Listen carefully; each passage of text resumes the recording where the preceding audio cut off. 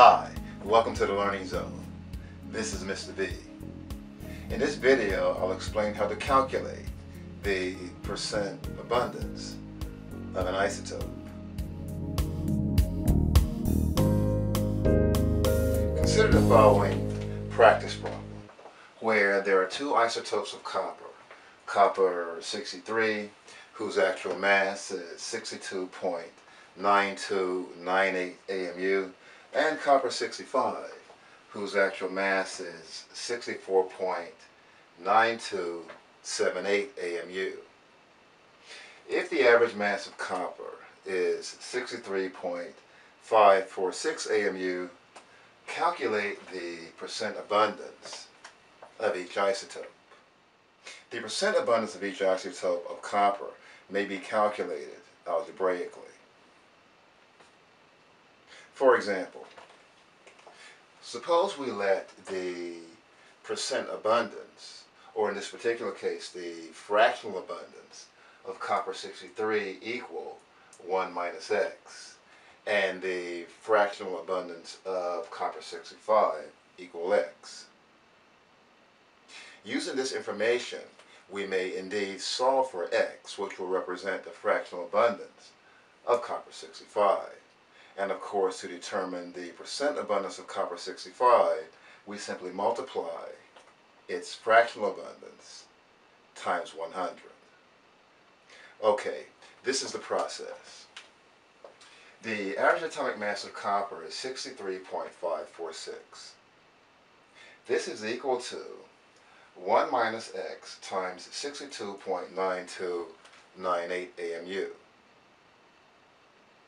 And to this product we will add the product of x times 64.9278 AMU. This will equal the following. 63.546 is equal to 62.9298 minus 62.9298x plus 64.9278x.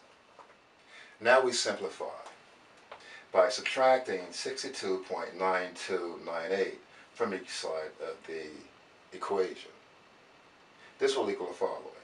63.546 minus 62.9298, which is equal to a negative 62.9298x. Remember, the negative 62.9298 was generated in the previous calculation, plus 64.9278x.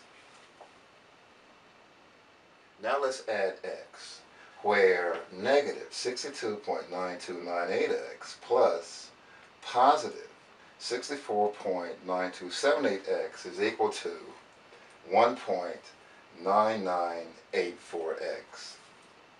And of course, 63.5246 minus 62.9298 is equal to 0.6162. To solve for x, we divide through by 1.9984. And x will equal 0.6162 divided by 1.9984. And this is equal to 0.3084. Therefore, the fractional abundance of copper 65 is equal to 0.3084. The fractional abundance of copper 63 is equal to 1 minus x, where x is equal to 0.3084. This is equal to 1 minus 0.3084, which is equal to 0.6916.